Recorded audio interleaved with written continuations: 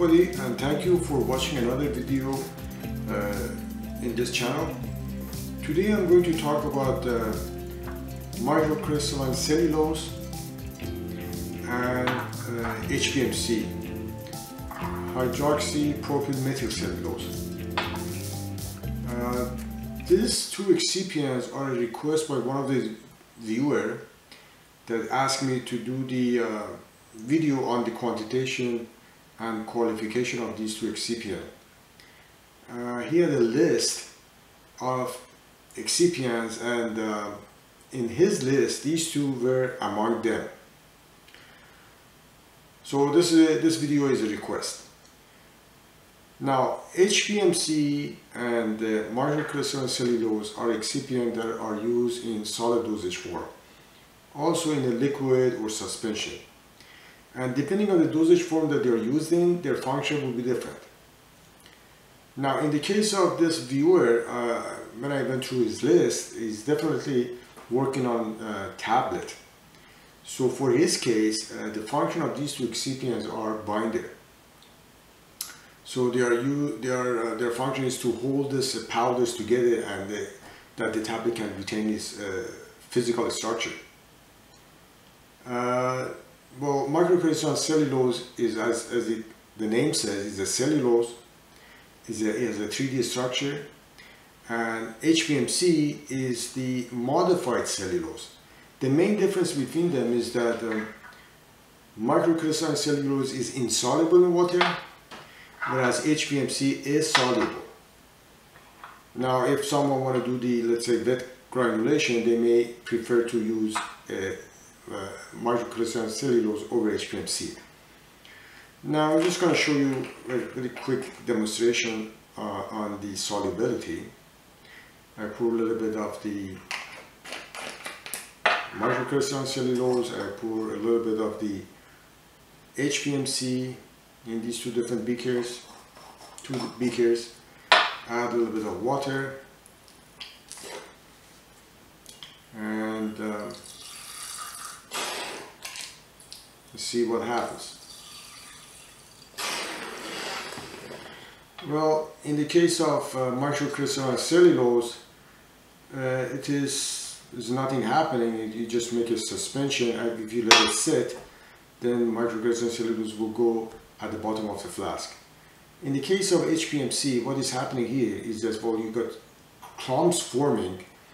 I don't have a homogenizer with me at this time, but what you can do is to use a homogenizer and to disperse the powder, and then maybe by applying temperature you will have this the excipient dissolving in the water. So this kind of shows that how they even look in the water. I don't know, I can put my finger on it, I can touch it. The feeling is that I'm forming a gel, and it's just kind of, it's like a gel material. It's kind of slippery. So definitely, you know, if I use a homogenizer and a proper mixing, I will form a gel. And it's just quite like a jelly feeling. You're touching a gel. With my left hand, I'm touching the other one. It's just I'm touching water. There's nothing, no feeling whatsoever. So this is the difference from the solubility point of view. I'm going back to my computer, and I will continue this video by showing you slides on how you can do the quantitation of these two excipients in your formulation. Okay, talk to you soon.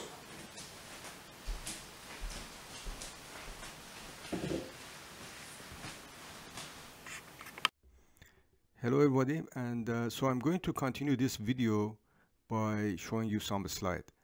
And as I said earlier, this video is on quantitation or Q&Q of microcrystalline cellulose and hydroxypropyl methylcellulose. This video is a request by one of the viewers that asked me to prepare video on quantitation of microcrystalline cellulose, HPMC, and other excipient that he had in his comment.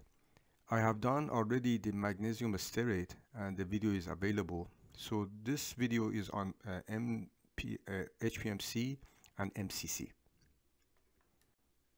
Very briefly, microcrystalline cellulose is a cellulose material which is not water soluble because of its 3D structure. The primary use of this excipient is a binder and diluent in a solid dosage form. Also, it is used in the, let's say, liquid formulation as a viscosity modifier. MCC has a monograph in USP, so it is the compendial excipient. So you can purchase the USP grade MCC, and there are certain tests that you need to do for the raw material testing that you can go to the USPNF and take a look at them. The HPMC is a modified cellulose that it is methylated and isopropylated, and it makes this excipient now highly water soluble. And as I showed you before, in the presence of water, this excipient starts to form a gel. In a solid dosage form, it is used as a binder, and also it says you can use it in a film coating material. And in a liquid formulation, it is used as a viscosity modifier, especially, like, let's say if you want to make a suspension or even gel formulation, you may use the HPMC. HPMC also has a monograph in USP. It is not called HPMC, it is under the name Hydroxypropyl. And the USP grade of Hydroxypropyl or HPMC, we have 4 different types. And these types are based on the amount of methoxy or hydropropoxy groups on the HPMC. So how much methyl is under, how much isopropyl is under. So you have 4 different grades. So if you want to purchase this material, you have 4 different types of USP. Now, in case of your reverse engineering, you may need to figure out which type of HPMC was used in the formulation. FDA IID database has a lot of entry for the microcrystalline cellulose and HPMC. I'm not going to go over it, but you definitely, based on the formulation that you are working on, you need to go and take a look at what is the maximum limit used in that particular formulation. And then this one is for the HPMC, the entries in FDA IID database. Now for the qualification and quantitation, like amount determination or grade determination, for HPMC, I'm going to talk about HPLC with RI detector and GC. And in the case of MCC, I'm going to talk about gravimetric method only. So for the HPMC with the GC, if you take a look at the USP, you see there is a GC method, and this method is for determination of amount of methyl and isopropyl on HPMC. So it is primarily used to do the quantitation of how much methyl you have or how much isopropyl you have, and then you will look at those numbers and you will cross-check versus the specification, and you will say pass or fail. And definitely each, as you can recall, there are 4 different types of HPMCs, and so that you have to meet the specification. Now, can this method to be used for Jelani purpose, meaning that can you use this to do the HPMC quantitation of finished product? The answer may be yes and no. I mean, I would say that it is possible in that formulation. There are other sources of methyl isopropyl that could be introduced into the sample solution, and it will interfere with your work, or you may not. I don't know his active. I don't know if his active has isopropyl or methyl group on it. I don't know the amount of his active. So work needs to be done, and it may be very promising. I mean, you definitely can use this method for your purpose, but you definitely have to look at the specificity and see if there is interfering peaks coming from other excipient.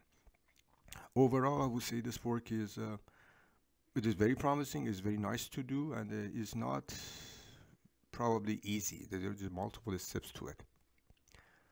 The next method for the HPMC is the HPLC with RI detector.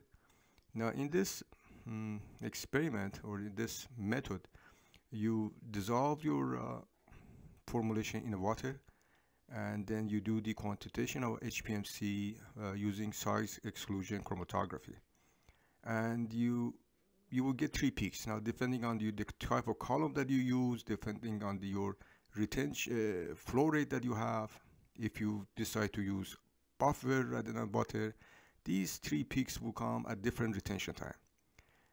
Overall, in my experience, these modified cellulose usually display 3 peaks. So HPMC will show you 3 peaks. Ethyl cellulose probably will show you 3 peaks. Methylcellulose probably show you 3 peaks. So, but the relative intensity would be different. When they're gonna elute from the column would be different. This is a good method for amount determination, and probably you could get some grade determination as well. But I would say that probably the GC method is a much better technique if you want to determine the grade of HPMC, not this technique. This is much better for the quantitation. For the MCC, microcrystalline cellulose, the method for quantitation that I propose is a gravimetric method. And this technique, what you do is that you dissolve your formulation in water and you filter it, and hopefully all your excipient will dissolve in water and pass through the filter, and you collect your MCC, dry it, and do the amount determination. Now, if there are some other excipient in your formulation don't fully dissolve in water, so you may want to use water and organic mixture, and then you will get things going. This is the best method that I had in my arsenal to do the MCC. And if anyone else has done MCC and have a better method, and I would appreciate you write a comment and just enlighten us. So going back to the Jelani's comment, for case of HPMC, I propose the GC and HPLC RI, and I would say all the excipients that he has, probably they will not interfere with the quantitation. I don't know his active. Maybe in the case of GC, the active will interfere. I don't know. So he or anyone else working on this formulation have to do the specificity work. In the case of microcrystalline cellulose, I would say most of the material are water soluble. I don't know his active. Active may not be, and I'm quite sure magnesium stearate is not quite water soluble. So during the washing steps, someone needs to use some organic solvent to get rid of magnesium stearate. And the references are FDA database and the suppliers website. Thank you very much for watching this video, and if you like this video, I appreciate you press the like button, and if you have experience working with these two excipients, I appreciate writing a comment. Thank you very much and have a great time.